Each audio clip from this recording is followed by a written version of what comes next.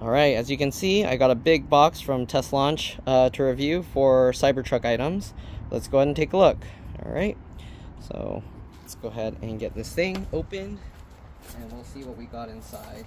Alright, okay, we need something to cut it open with. Alright, so this. There's a lot of tape on this thing.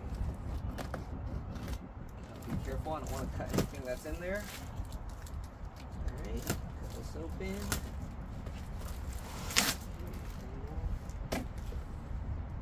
Okay, hopefully you guys can see everything. Let's go ahead and take a look. So, we got, well, it's going to be difficult to get this out. Alright, so we got this. There's a little tray here.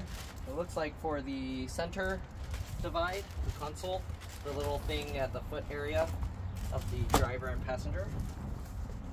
What else we got? These look like the frunk. I think this is for the frunk mats. I'm gonna have to empty out my frunk area. This is a smaller one. I think this is for the under storage in the tailgate area. Got, oops, what's that? Okay, these look like little push rivet thingies for mud flaps. Yep, these look like big mud flaps. Okay, we'll see how these do.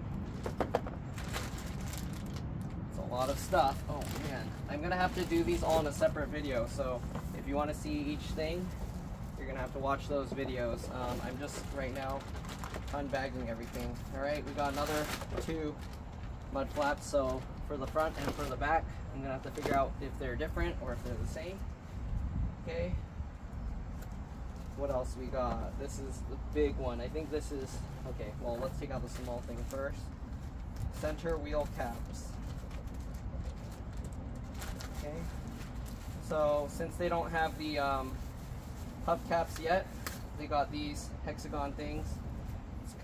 They ended up putting circles here, which is a little disappointing because Tesla was trying to hide all the circles, right? But without the wheel covers, they actually have those circles there. So, all right, so we got obviously 4 of those. It has instructions, and it has this little tool. I don't know, that circle I'm guessing is to pull them off. Again, we're gonna have to, I'm gonna do a different video for each one, but they have little circle wheel covers with a metal ring, center cap without logo. Okay, so we're gonna have to install those later, and yeah, right, this is if you want to keep the original alloy wheel looking thing, and this has the little metal covers that just go on top. I hope these are gonna not be too difficult to pull off. Some of them it's difficult to take them out of there. Alright, so what's this? There's a piece of paper in here. Okay, this is for the mud flap installation. So left, right. I think they look okay, they are slightly different. So yeah, we're gonna have to install those later. You do have to turn the wheel a bit to be able to access them. So I'll do a video of that. And this seems to be the truck bed. Yeah, this is the truck bed floor mats. So got all that. Lots of stuff to review. I gotta be careful because I don't want to scrape them all up on the ground.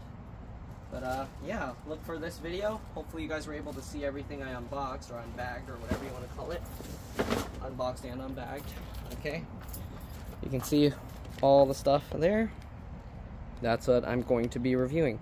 So yeah, watch for those videos. Maybe I'll put a link to each one in the description below, and see you guys over there. Bye for now.